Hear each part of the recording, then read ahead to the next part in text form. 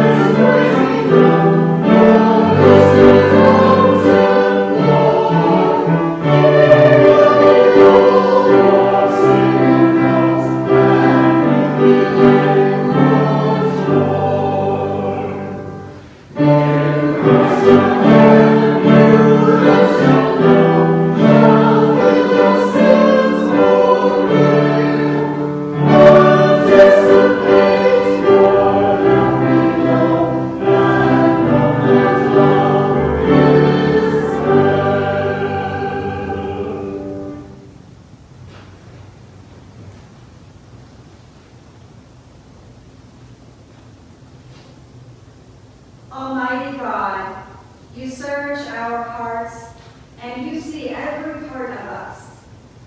All our desires are known to you, and from you no secrets are hidden. By the inspiration of your Holy Spirit, cleanse our hearts so we may perfectly love you and glorify your holy name. We pray this through Jesus Christ our Lord. Amen.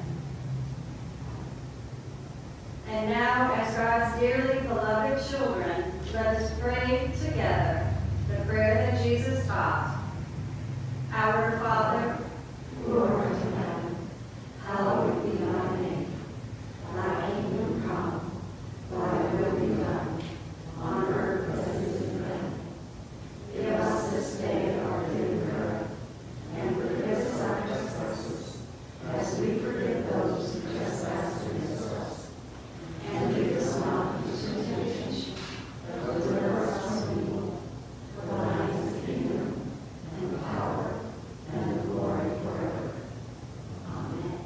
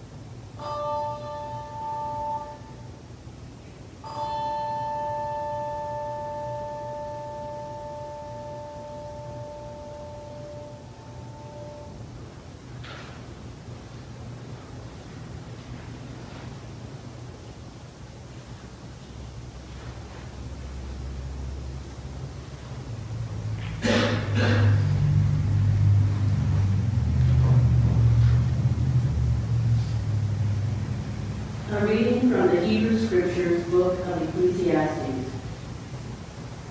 For everything there is a season, and a time for every matter under heaven, a time to be born and a time to die, a time to plant and a time to pluck up what is planted, a time to kill and a time to heal,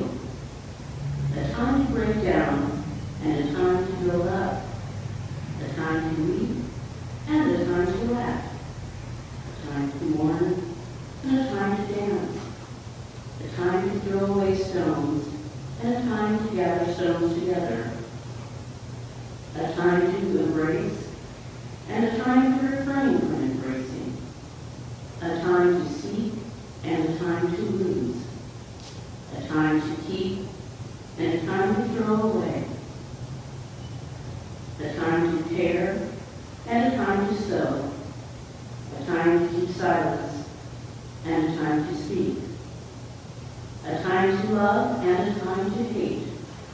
A time for war, and a time for peace. What gain have the workers from their toil? I have seen the business that God has given to everyone to be busy with. He has made everything suitable for its time. Moreover, he has put a sense of past and future into their minds. Yet they cannot find out what God has done from the beginning to the end. I know that there is nothing better for them than to be happy and enjoy themselves as long as they live. Moreover, it is God's gift that all should eat and drink and take pleasure in all their toil.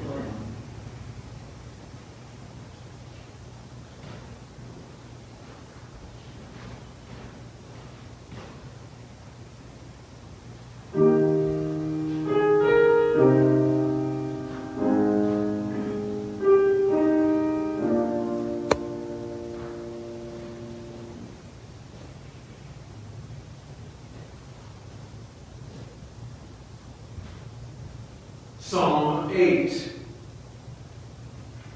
O Lord, our sovereign, how majestic is your name in all the earth. You have set your glory above the heavens.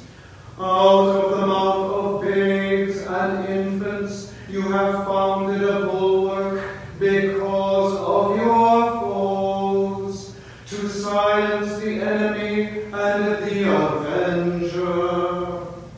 When I look at your heavens, the work of your fingers, the moon and the stars that you have established, what are human beings that you are mindful of them, mortals that you care for them?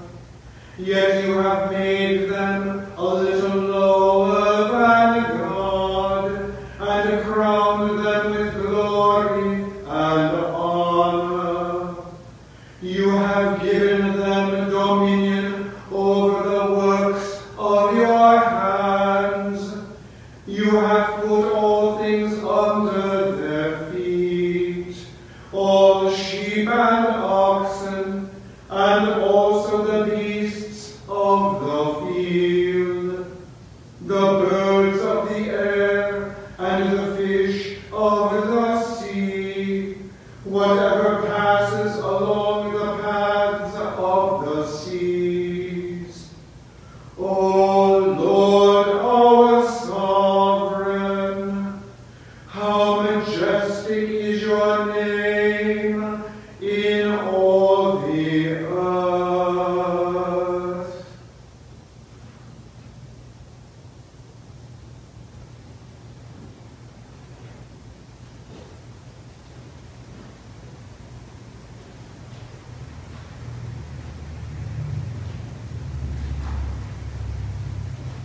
A reading from the Christian Scriptures book of the Revelation. Then I saw a new heaven and a new earth, for the first heaven and the first earth had passed away, and the sea was no more. And I saw the holy city, the new Jerusalem, coming down out of heaven from God, prepared as a bride adorned for her husband. And I heard a loud voice from the throne saying, "See, the home of God is among mortals. He will dwell with them. They will be his peoples, and God himself will be with them. He will wipe every tear from their eyes. Death will be no more. Mourning and crying and pain will be no more, for the first things have passed away." And the one who was seated on the throne said, "See, I am making all things new."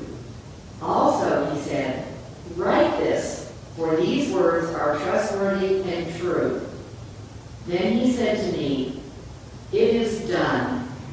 I am the Alpha and the Omega, the beginning and the end. To the thirsty, I will give water as a gift from the spring of the water of life."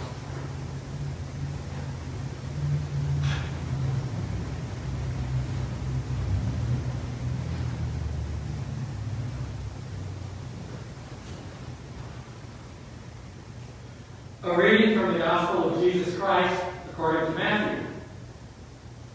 Jesus said, "When the Son of Man comes in his glory, and all the angels with him, then he will sit on the throne of his glory. All the nations will be gathered before him, and he will separate people one from another, as a shepherd separates the sheep from the goats. And he will put the sheep in his right hand, and the goats at his left. Then the king will say to those on his right hand, 'Come, you that are blessed by my Father. Inherit the kingdom prepared for you from the foundation of the world. For I was hungry, and you gave me food. I was thirsty, and you gave me something to drink. I was a stranger, and you welcomed me. I was naked, and you gave me clothing. I was sick, and you took care of me. I was in prison, and you visited me.' Then the righteous will answer him, 'Lord, when was it we saw you hungry and gave you food, or thirsty and gave you something to drink? And when was it that we saw you a stranger and welcomed you not, or naked and gave you clothing? And when was it we saw you sick or in prison and visited you?' And the king will answer them, 'Truly I tell you, just as you did it to one of the least of those who are members of my family, you did it to me.'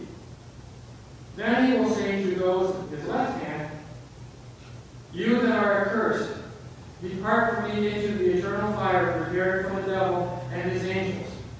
For I was hungry, and you gave me no food. I was thirsty, and you gave me nothing to drink.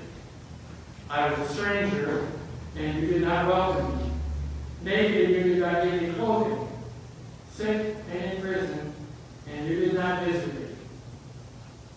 Then they also will answer, 'Lord, when was it that we saw you hungry or thirsty, or a stranger, or naked, or sick, or in prison, and did not take care of you?' Then he will answer them, 'Truly I will tell you, just as you did not do it to one of the least of these, you did not do it to me.' And these will go away to eternal punishment, but the righteous into eternal life."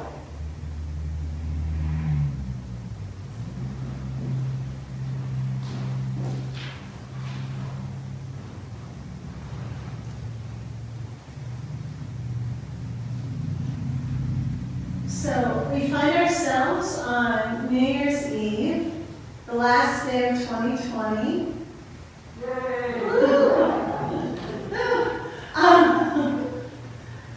The scriptures that we read traditionally at this time of year, specifically the New Year, that speak to us about time, the seasons of the year, and also end times, and also what it means to live as a Christian in time.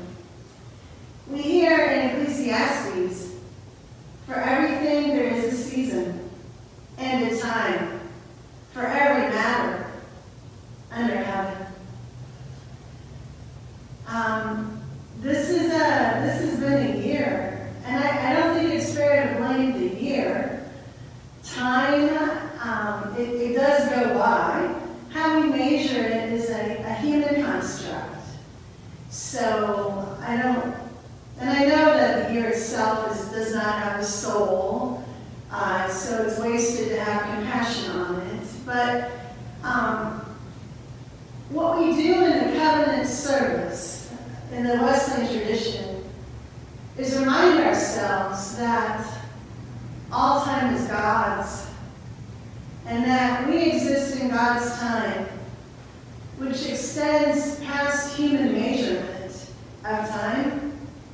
And yet, in human time, we have so many opportunities to live and celebrate God's graciousness and the work to which God has called us with a spirit of hope and joy, acknowledging the many seasons that we encounter over the course of our life, over the course of a year, over the course of a day. This is a special year, and I'll admit there have been years I have read the covenant service language and thought, well, isn't that nice that still stands the test of time fairly well? This year, it seems the words are important to us, that this is the end of the human year that is not marked with, shall we say, madcap glee, but we really mark what we have accomplished together in this year. We have grieved together. We have been angry together. We've been confused together. And yet we've rejoiced together. Do you remember in March the first people who celebrated birthdays in COVID? And we thought, oh dear, this is so horrible that these few people will be celebrating a birthday under quarantine. And now, tomorrow is January, and it's more rare to have not celebrated a birthday during COVID than to have done so. We've done all that, and I think it's important to recall the good work we've done together to stay connected to our neighbors, friends and family, our congregation, and to build connections, no matter how tenuous, with the people we do not know, who have extended grace to us, and to whom we have extended grace. This includes the people who are preoccupied and don't notice the four-way stop, but we notice the four-way stop and that they missed it. It's those small things that become large when we remember the time that we are in, when God's time intersects with the artifact of human time. And so, because of the importance or significance of this year, I took the time to learn a little bit more about John Wesley's covenant service. I had assumed that they would have always been on New Year's Eve, and most of them were, but the first one was in May, in 1755. And Wesley said this of the service: "It's another means of increasing serious religion practiced by our forefathers and attended with eminent blessing, namely the joining in a covenant to serve God with all our heart and all our soul." He wrote in his journal that about 1,800 people attended. Now, Wesley wrote many things in his journal, which is why I'm glad someone else found these snippets for me. And I will note that every year he wrote something like this: "Our service is nearly doubled in size. There were 1,800 people there." So I'll say to you, counts like a preacher. The next year, that service moved to New Year's Day at what became the customary time of 4 a.m. In January of 1783, on the 1st, following that service, he wrote, "May I begin to live today." That would be almost 30 years after the first of these covenant services. Wesley, being rejuvenated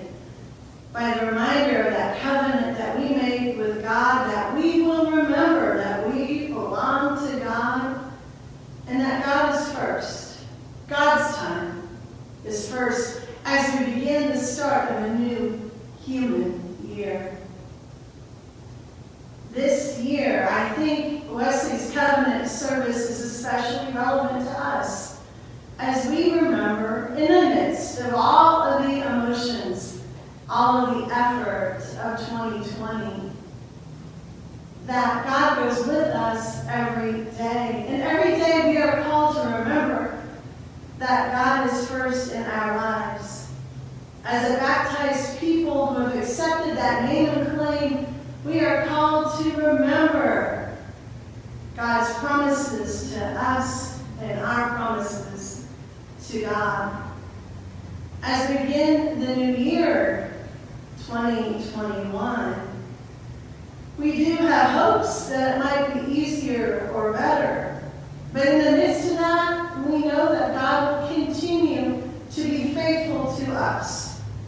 And God's call on our lives remains as true as ever, that we are to be the people who remember that we are those children of God, named, claimed, called to share the good news, called to remember that we live in God's time, even as we interact in the midst of human time. This is what John Wesley said on January 1st, 1785. Whether this be the last or no, may it be the best year of my life. May this be the best year of our life, together as we go forward in faith with God. So now we begin the covenant service.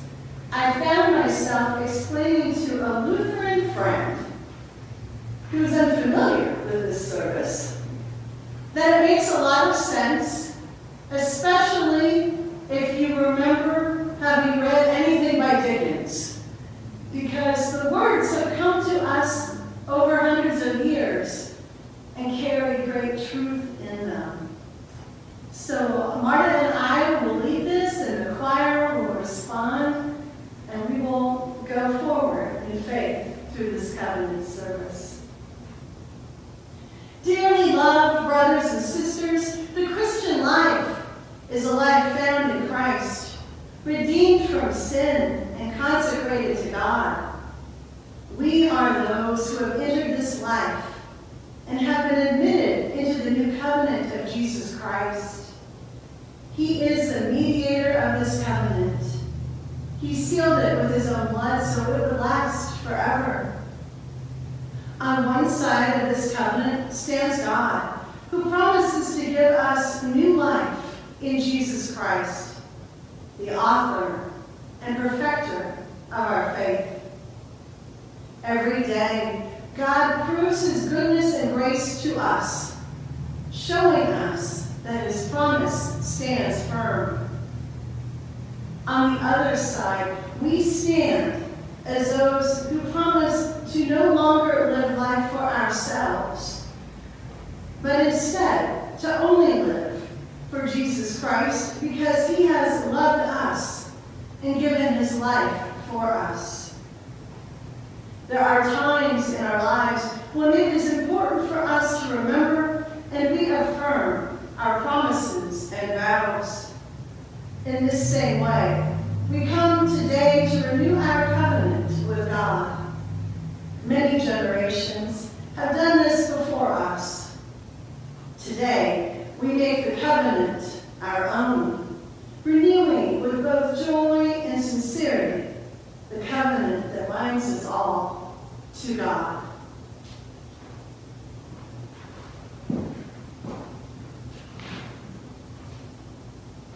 The confession. We are those who seek to live as true disciples of Jesus Christ, but sometimes we fall short. Let us now examine ourselves before God, humbly confessing our sins and submitting our hearts so that we do not deceive ourselves and cut ourselves away from God. Let us pray. Pray.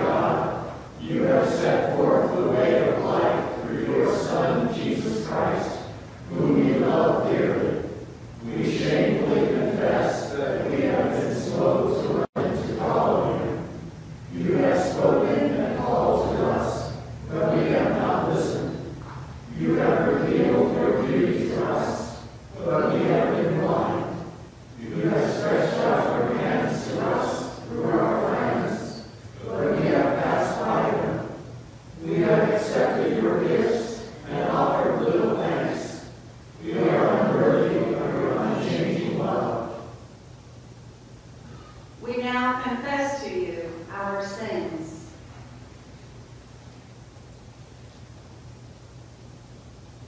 Please forgive us for the poverty of our worship.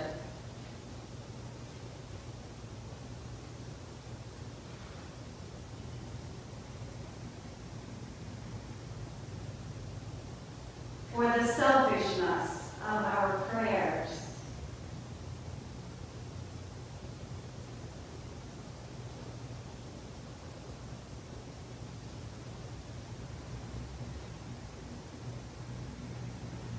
For our inconsistency and unbelief.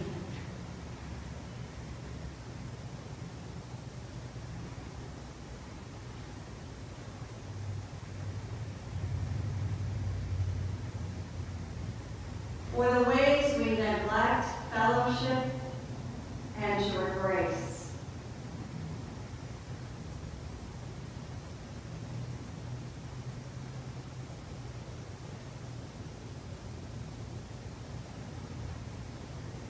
For our hesitation to tell others about Christ.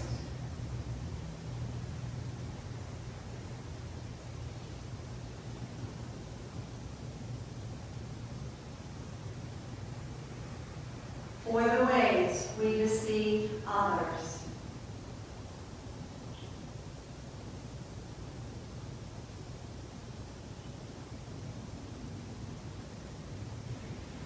Forgive us for when we waste time, and when we misuse the gifts you have given us.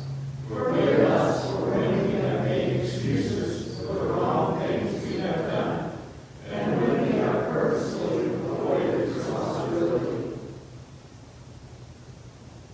Forgive us that we have been unwilling to overcome evil with good, and that we have not been ready to carry our cross.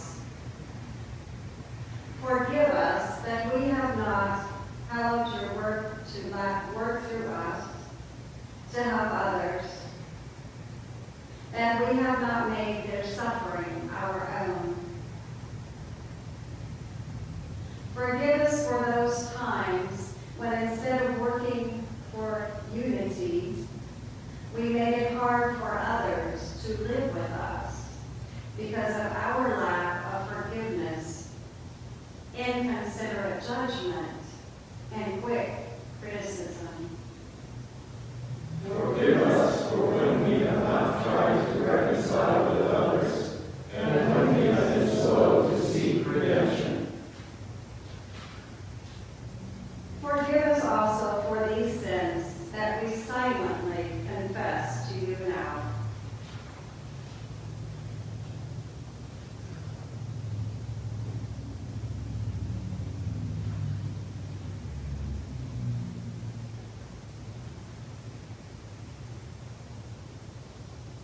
God, the Father of all mercies, is faithful to cleanse us from all sins and restore us to Christ's image.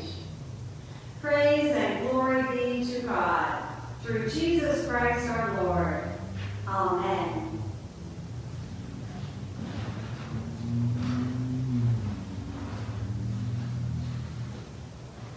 Let us, gathered here before the Lord, now in covenant, commit ourselves to Christ as his servants. Let us give ourselves to him so that we may fully belong to him. Jesus Christ has left us with many services to be done. Some of these services are easy and honorable, but some are difficult and disgraceful. Some line up with our desires and interests. Others are contrary to both. In some we please both Christ and ourselves, but then there are other works where we cannot please Christ except by denying ourselves. Jesus Christ, we offer you this prayer. Let me be your servant. Let me follow your commands. I will no longer follow my own desires. I give myself completely to your will. The power and strength to live as true servants is given to us in Christ. We accept the place and work that he gives us, acknowledging that he alone will be our reward.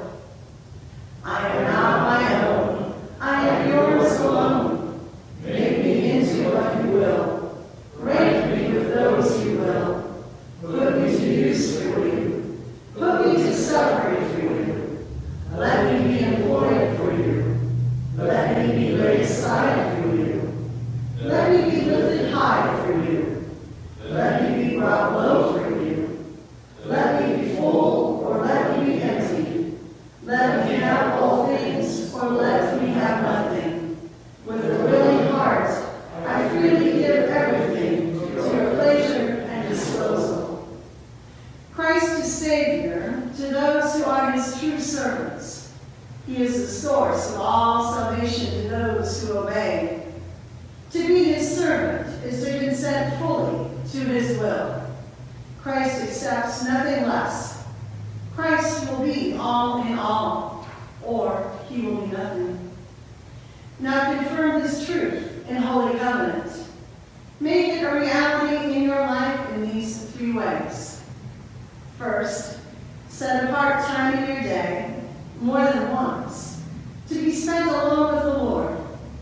Seek to perceive God's special care for you and gracious acceptance of you. Carefully think through the words of this covenant and its conditions. Examine your heart, even if you have freely given your life to Christ. Name the sins in your life. Reflect on whether you are willing to choose Christ's holy laws and strict commands. Be sure you are clear in all of these so you do not lie to God. Second, uphold a serious spirit of holy awe and reverence. Third, claim God's covenant. Do not trust in your own strength and power, but rely upon God's promise of giving grace and strength. In this way, he will empower you to keep your promise. Fourth, be determined to be faithful. You have given your heart and life to God. You have opened your mouth to dedicate yourself to the Lord. With God's power, never go back to your former way of living. And last, be prepared to renew your covenant with God. Fall on your knees, lift your hands, open your hearts.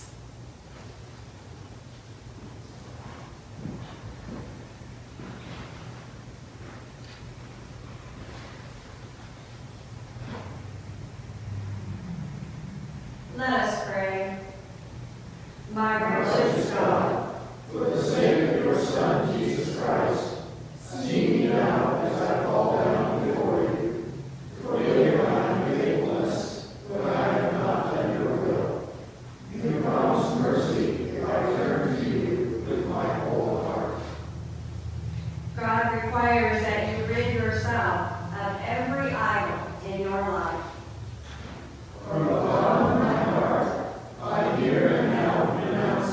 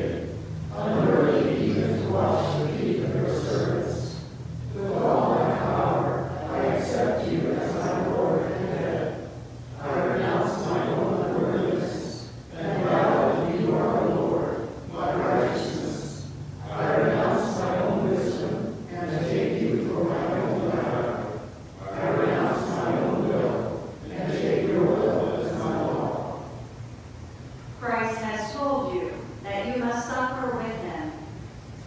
Jesus, I here and now make this covenant with you, and accept whatever comes in life. Through your grace, I promise that neither life nor death will separate me from you. God has given holy laws as the rule of your life. I here and now willingly take on your yoke and burden. All your laws are holy, just, and good. I accept them as the rule for my words, thoughts, and actions, promising I will strive to order my whole life around your direction. I will not allow myself to neglect anything I know to be my duty.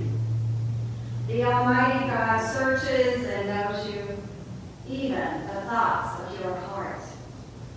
O God, you know that we have made this covenant today in sincerity, without deceit or reluctance. If you find anything false in us, guide us and help us to set it right. And now, glory be to you, God the Father. From this day forward, I shall look upon you as my God and Father.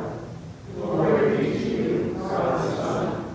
You have loved me and washed me from my sins with your own blood. From this day forward, I shall look upon you as my Savior and Redeemer. Glory be to you, O God, Holy Spirit. Like Almighty Father, you have turned my heart from sin to God. From this day forward, I shall look upon you as my Comforter and God. Almighty God, Father, Son, and Holy Spirit, you have now become my covenant friend, and I, through your infinite grace, have become your covenant servant. You are mine, and I am yours, so be it. May this covenant that I have made here on earth be ratified in heaven. Amen.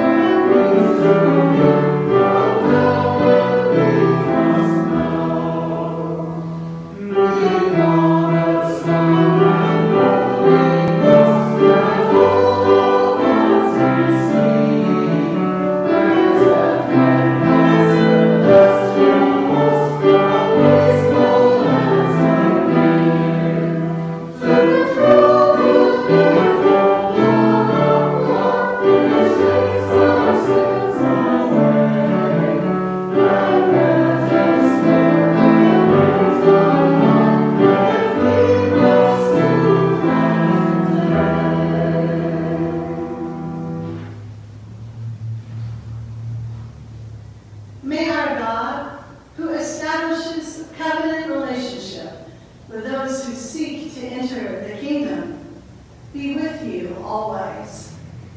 May Jesus Christ, who seals the new covenant with his blood on the cross, bring you peace.